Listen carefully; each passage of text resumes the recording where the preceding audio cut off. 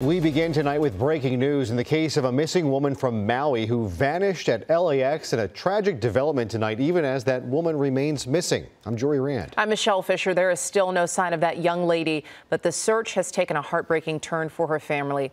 Police say that Hana Kobayashi's father, Ryan, was found dead early this morning in a parking lot near the airport. He had traveled to LA to help search for his missing daughter. The 30-year-old woman was on her way from Hawaii to New York City earlier this month when she failed to board her connecting flight. Initially, friends received some strange text messages, and Hana was spotted on LA Metro surveillance video. But her trail has gone cold for the last 2 weeks. The coroner's office has not released her father's cause of death. A group aligned with her family says that Ryan may have taken his own life. Family members asking the public to remain focused on finding Hana.